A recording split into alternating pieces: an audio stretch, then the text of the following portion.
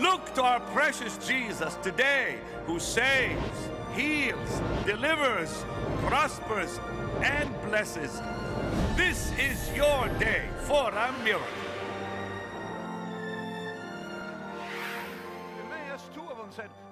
Recently, Pastor Benny Hinn conducted powerful miracle services at Family Christian Center in Munster, Indiana. Steve Muncie hosted this great event with the assistance of more than 60 local pastors. One of the highlights for the standing room only audience from the Chicagoland area and throughout the Midwest occurred during the first service as Pastor Benny introduced Prophet Brian Carn to minister. You have a very precious, and I want to emphasize precious gift. Viewers of This Is Your Day have become familiar with Brian Carn as his incredible prophetic anointing has been presented during recent programs. I see you receiving a major phone call. The last 4 digits are 9865. Huh? That's my phone call. That's your... My cell phone number. That's your cell phone number. Yes. When I just touched you, the Lord said, tell, look like I heard, Janet. Yes. What's your name? Janet. Lift your hands. He said, just like I ordained Michael to fight, I want you to fight, Michael. What's your name? Michael. Lift your hands. I'm looking at this spirit, and this spirit has a whole bunch of wood in his hands. I see wood. I see wood. That's my last name. Your last name is what? Wood. Lift your hands.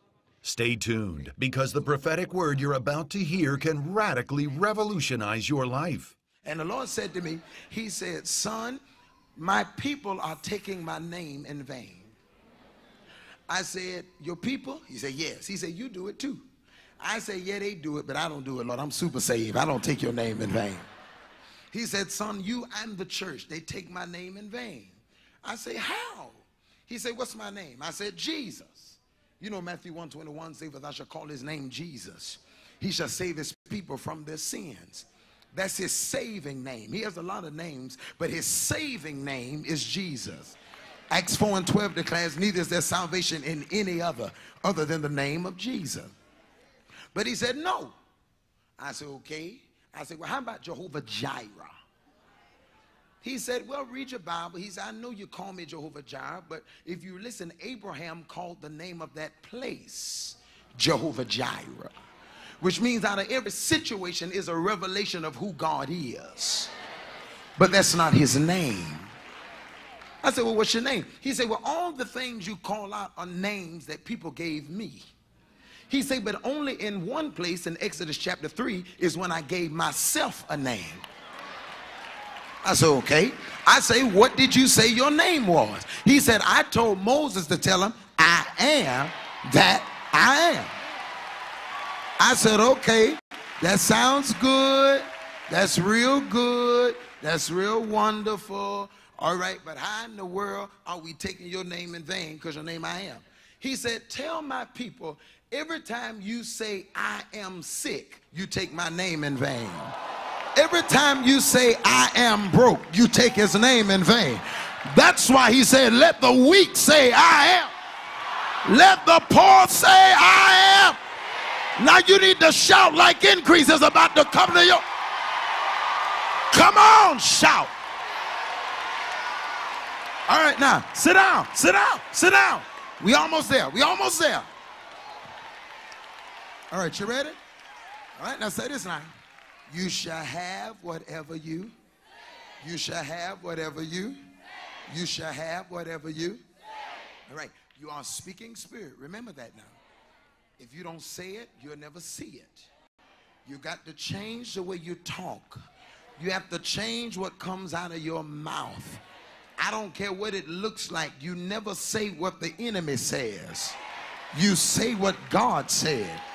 Isaiah 53:5 say, but he was wounded for our transgression, bruised for our iniquities. Now, 3 John 2 say, beloved, I wish above all things that you would prosper and be in good health, even as your.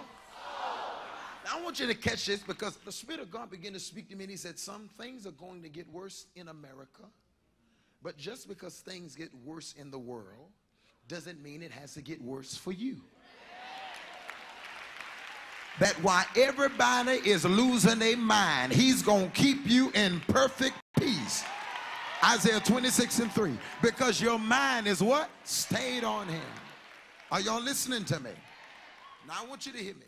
Things are going to get worse. Now, I'm going to give you this prophetic word. You may not receive this. Social Security is not your source. The government is not your source. Your job is not your source. Slap your neighbor and say, God is my source. You didn't say that right. Come on, tell them, God is my source.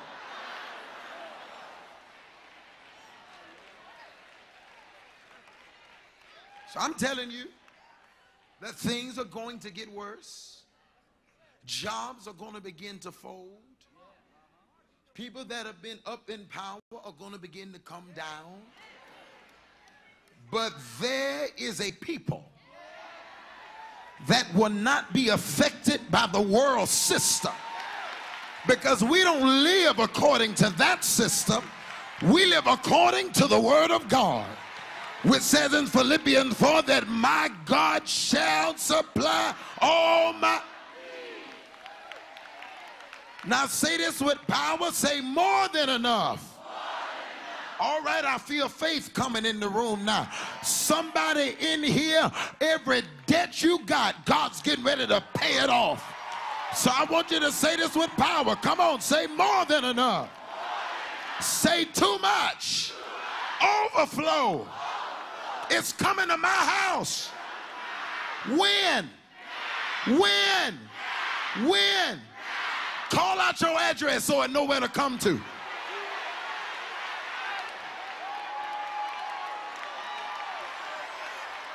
Call your name so they know who to make the check out to. Now shout like you already got it.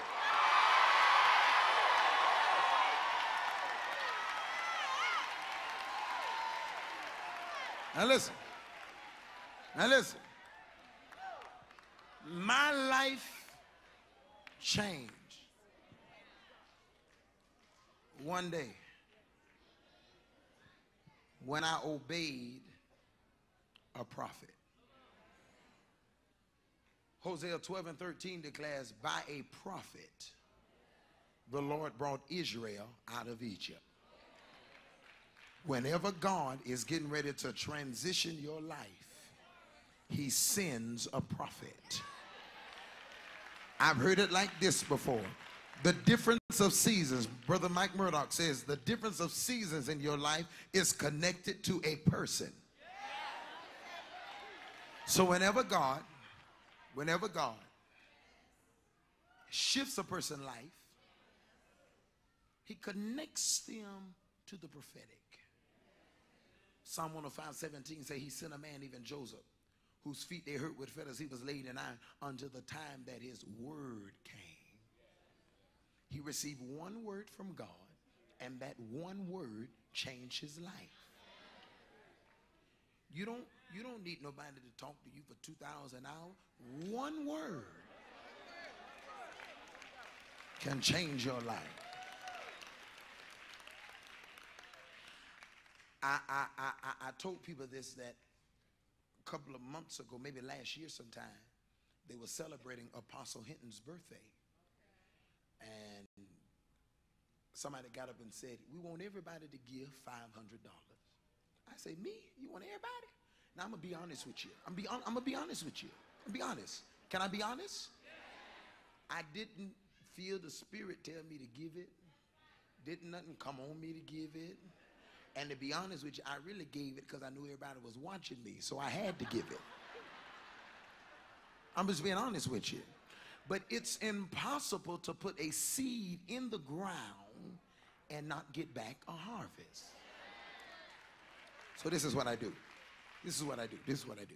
So I sold a $500 seed. I give it.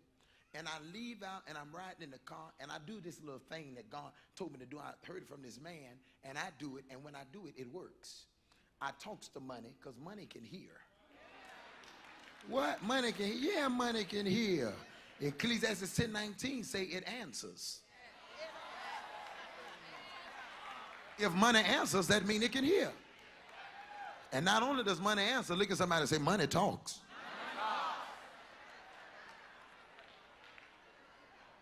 So I speak to money and I tell money, money, come to me now. Somebody say, money, cometh. Yeah, that don't do it. That don't do it. That don't do it. Now you got to do it right. Say, money, cometh to me now. So that's what I did, right? That's what I did. And I was in Chicago, and I had a conference I needed to pay for. A week and a half later, I was in Louisiana, and a woman walked up to me in the service and said, Prophet Carn. I said, yeah.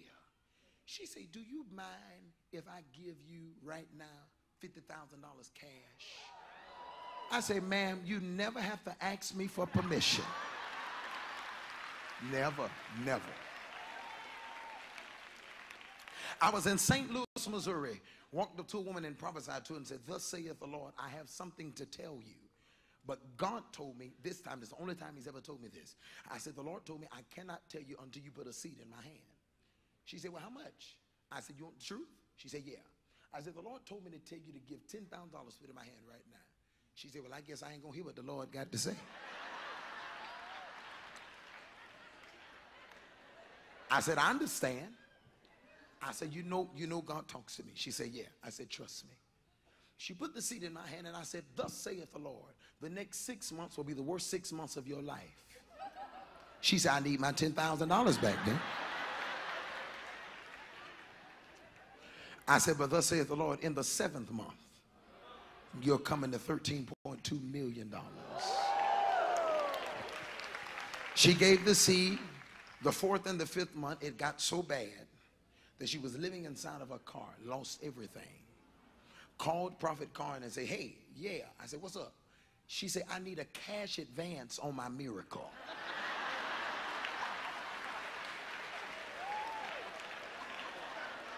I said to her, if I give you the money, I interrupt your process. But let me encourage you. I said, let me give you this word. If the hell I told you you was going to go through is coming to pass, the blessing got to be on the other side. Gets to the 7th month. Gets to the 7th month. Her daddy dies. But her dad lived in another country. She was raised by her mother, and her mother never let her have a relationship with her father. Long story short, the daddy died, left her as the beneficiary of over about 200 or 300 acres in another country. The government had been trying to get this land for some time, but the father would never sell it. They said, we want your land. She said, I'm not giving away all my land. They said, we don't want it all. We just want this portion. She said, make me an offer. They said, we're going to offer you $13.2 million. Everybody say, hey.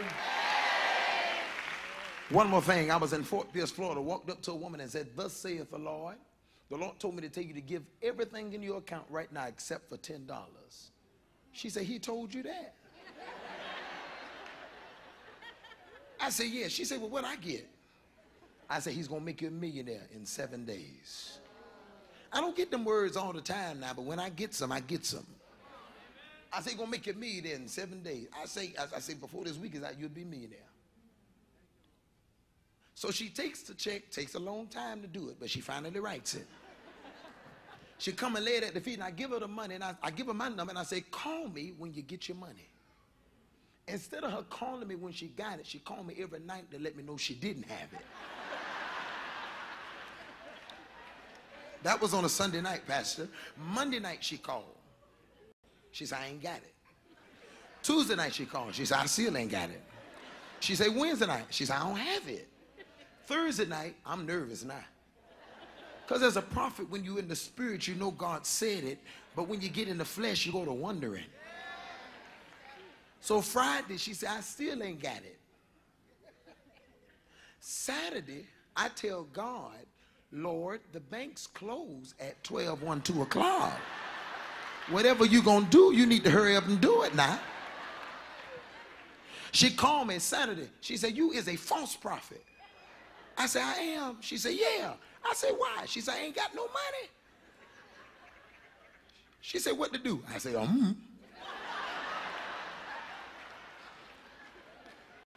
She said, I'm going to go get my last $10 out the bank. I said, God be with you. I got on my knees to pray, and if you're in here and you're an intercessor, there's something in prayer where peace will come on you. I got on my knees to pray, and I couldn't pray. Just a peace came over me. She called me back 45 minutes later, screaming. I said, what you screaming for? She said, I went to get my last $10 out the bank. I said, well, praise the Lord. She said, but you don't know what just happened. I said, I don't know. Tell me. She said, when I got back my bank statement, it said I have $1,010,010. She said, what to do? I said, get as much of it out as you can right now, because ain't no guarantee it's going to be there tomorrow. Y'all ain't saying nothing to me. But I want to prophesy to you, God's about to give you divine increase. Money about to show up and you ain't going to know where it came from. If you believe it, jump on your feet and shout, it's on the way.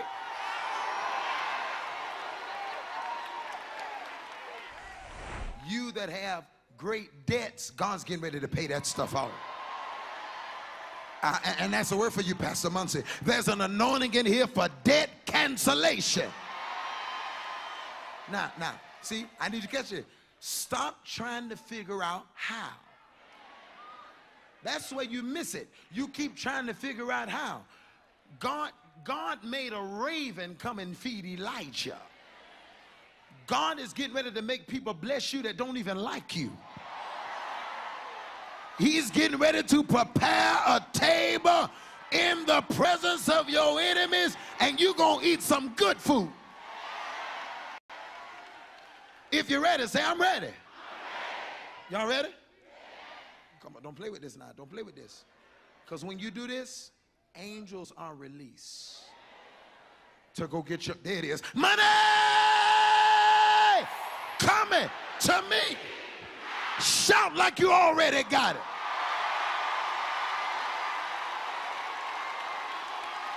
Wait.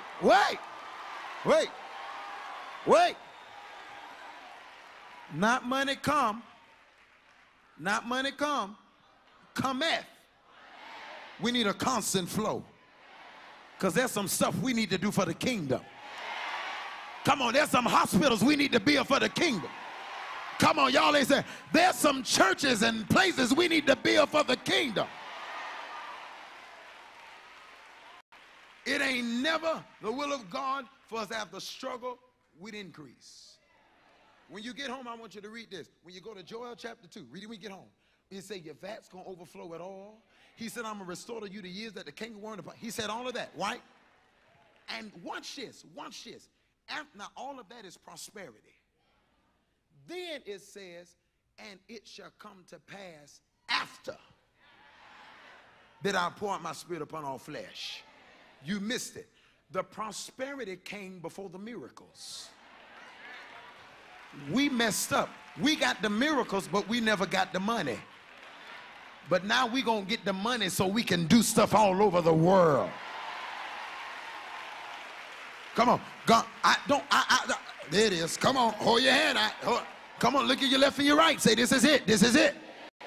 Come on. Tell somebody, this is it. Come on. Say, every debt I have is about to be paid off. Money coming to me. Shout about it.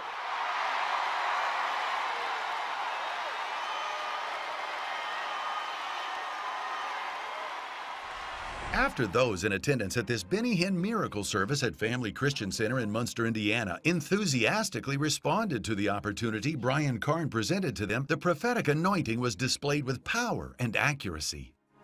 You prophesied to us in 2011 at Sweet Holy Spirit Church. Really? What I told you? You told us that we were going to get a house, and a week later we went looking and we got the house. And you said we were going to get another house, and we're living in that second house now. Wow. Well, I want to prophesy to you again that you're going to move again. And the Spirit of grace told me to tell you tonight when you get home, 15427. What is that? That's our address. Huh? That's our address. That's your address. When you get home tonight, heaven is going to meet you there. He told me that your life is in a major transition and you become very frustrated with where you are. But from your mother's womb, look like I heard the Lord say, Sean, Sean, Sean. What's your name? Sean. Lift your hands. There's a lot of Sharons. Yeah, but there's only one Sharon Blakely. Come to me. I see in the realm of the spirit that the enemy plans for February the 18th to cause an attack to hit your body. I'm looking at a street called Hickory Court. Hickory. Is that where you live? Okay. And I'm looking at the house number 2. What's your address? 2 Hickory Court. Lift your hands. And I see a plan of the enemy at that home to cause a sickness to hit you on the 18th of February. But because you came here tonight, the plan of the enemy has been disrupted. Whoa. Hey! Somebody screaming here like you got. Scream! I said scream! That was a powerful service there in Indiana, and I'm telling you, I can tell you from experience of me being there, the anointing was so strong. And God just had me to challenge the people to elevate their faith and to put them to a place they've never been before. I told you that I believe that my assignment to the body of Christ is twofold: to sanitize the prophetic and to get supernatural divine increase into our hands. Some of you don't believe it, that's fine, but I'm crazy.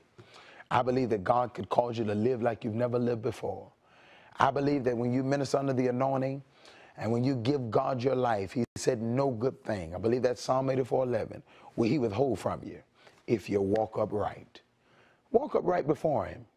Now under that anointing, God told me to challenge 70 people. That was at that service. He told me to challenge 70 people. You know, Jesus had a big multitude, then he had 70, then he had the 12. But there's some about that 70, because he sent them out 2 by 2. And they went around the world and ministered and witnessed, and God used them, especially to the Jerusalem. I want to tell you right now, while this anointing is flowing, and that same anointing that was there, I don't never want you to look at something and say, oh, I wish I was there. You don't have to wish you were there. You're there right now. There's no distance in the spirit. That same anointing that was there in Indiana is the same anointing that is here right now. I ministered to that dear woman, and God removed sickness from hitting her home. Ministered to even Pastor Muncie about something that was going to come to pass, and I heard it happen the next day. I mean, testimony after testimony and miracle after miracle has come to pass. And I'm telling you, if I was you, if we were to switch seats and I was watching this program, I would be at the edge of my seat saying, Lord, tell me, what must I do to tap into this favor? I'm going to tell you what you need to do. Right now, while that anointing is flowing and while the presence of God is moving, I'm going to pray for you, because 7 is the number of completion. It's the number of it is so and it is done. It's the number of perfection. I'm going to pray for you, and then this is what I want you to do. Honor God. Are you ready? Father, thank you for that increase. Saints, I want to pray, but I feel that anointing now. The Lord just told me to tell you what to do right now. A $70 seed. Call that number on the screen and sow a $70 seed. Every person, matter of fact, I said in that service it was 70 people, but I want to say there are 700 people who are watching me. I just got ready to pray, and the Lord said, you know, do it now. 70 people, 700 people sow that $70 seed. If the Lord is speaking to you, give 700. If somebody may want to give 7,000, it's your choice. But I know for sure, as the Lord told me that woman's name that you just watched, as the Lord gave me that woman's address you just watched, as I ministered to that couple about the home they would get, you just watched. As sure as I know his voice speaking to me, that's how sure I am that you need to sow that $70 seed. Your life is getting ready to change. I'm excited because I know I'm looking at a future millionaire. I'm looking at a future financier for the kingdom. Not money for you to get your hair done and drive nice cars and live in a big house. Nothing wrong with it, but that's not the purpose. That the gospel may be preached. That people may receive deliverance all over the world. That the poor might be clothed. That the hungry might be fed. The naked may be clothed. That people's lives will be changed because of the preaching of the gospel. If I was you, don't miss it. Dial that number on the screen, because God is getting ready to blow your mind. I'm excited. I feel it in my spirit. Something good, something awesome is taking place in your life right now. Don't hesitate. Receive that anointing. Follow those instructions. It's yours now. God bless. Join Pastor Benny Hinn in Israel, November 12th through the 21st. You'll walk where Jesus walked, from Galilee to Jerusalem. Call today for information or go online to download a brochure. Experience Israel with Pastor Benny Hinn. You'll never be the same.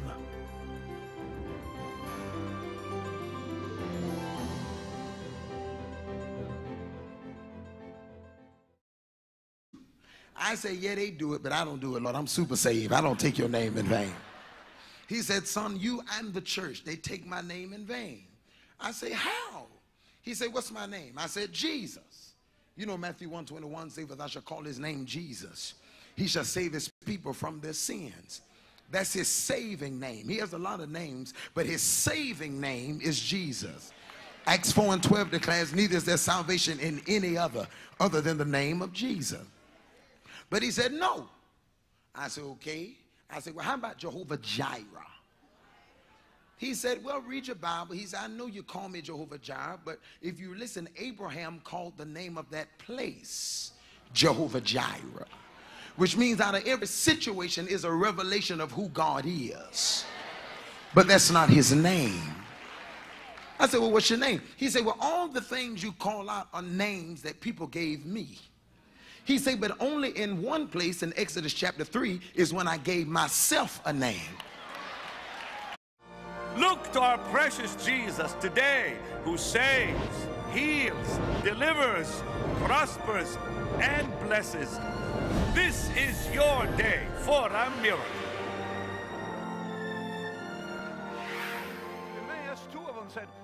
Recently, Pastor Benny Hinn conducted powerful miracle services at Family Christian Center in Munster, Indiana. Steve Muncie hosted this great event with the assistance of more than 60 local pastors.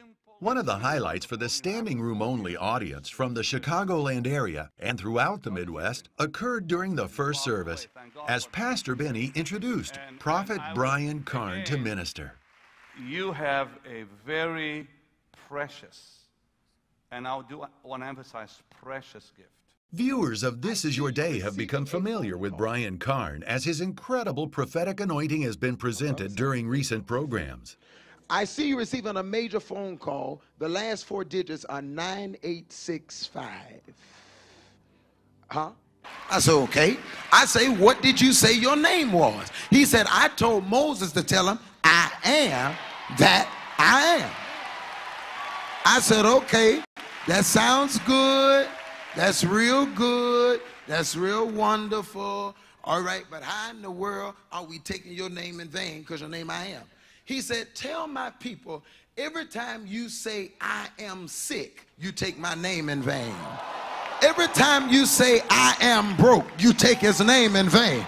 That's why he said, let the weak say I am. Let the poor say I am. Now you need to shout like increase is about to come to you. Come on, shout. All right, now sit down, sit down, sit down. We almost there. We almost there. All right, you ready? All right, now say this now. You shall have whatever you. You shall have whatever you. You shall have whatever you. All right, you are speaking. That's my phone call. That's your. My cell phone number. That's your cell phone number. When I just touched you, the Lord said, tell, look like I heard, Janet. What's your name? Janet. Lift your hands.